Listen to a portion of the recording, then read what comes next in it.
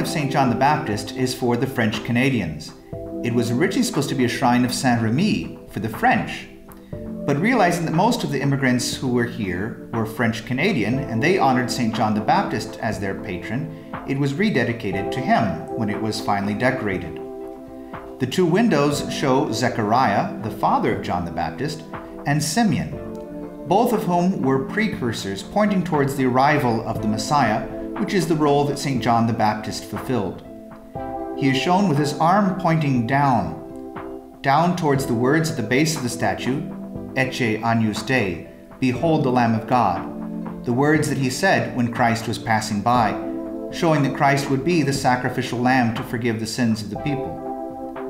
There is Christ on the crucifix, and there at the base of the altar, on the front, is a symbol of the Lamb. So the pointing direction of John the Baptist lines up all of these things as his message that we would recognize Christ as the Lamb of God.